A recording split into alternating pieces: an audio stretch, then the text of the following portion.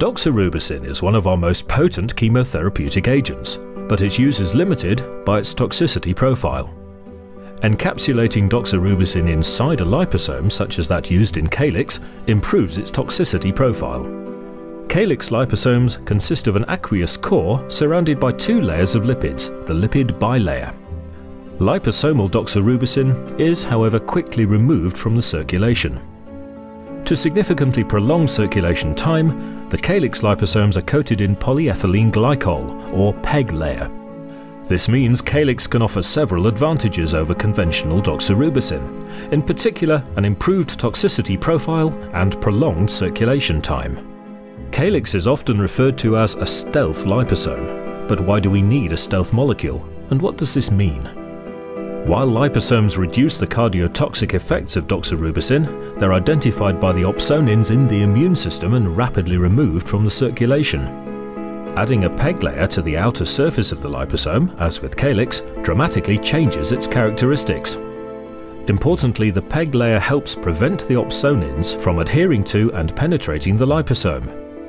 Thus, calyx is less recognized by the immune system than conventional doxorubicin, meaning its uptake by the mononuclear phagocyte system is greatly reduced.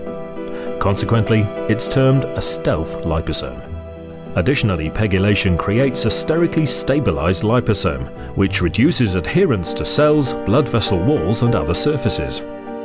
So, in summary, due to its unique pegylated layer, calyx shows prolonged blood circulation times compared with other agents.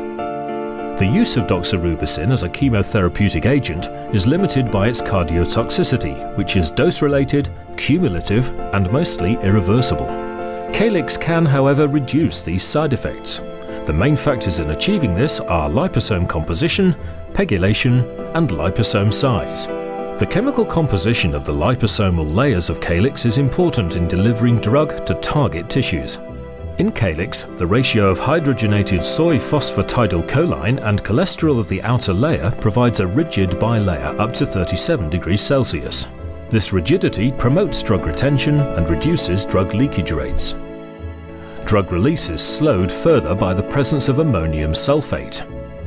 Within the liposome, the stability of the doxorubicin and reversible precipitation enables negligible drug leakage in circulation, but satisfactory drug release at the target tissues.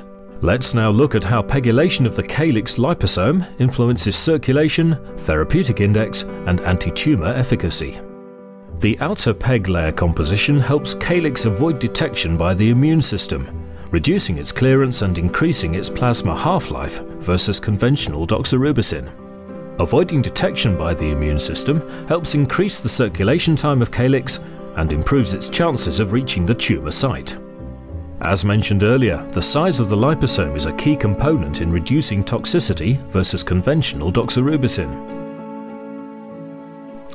At 100 nanometers, the pegylated calyx liposome is too large to enter tight capillary junctions, such as those found in heart muscle and in the gastrointestinal tract.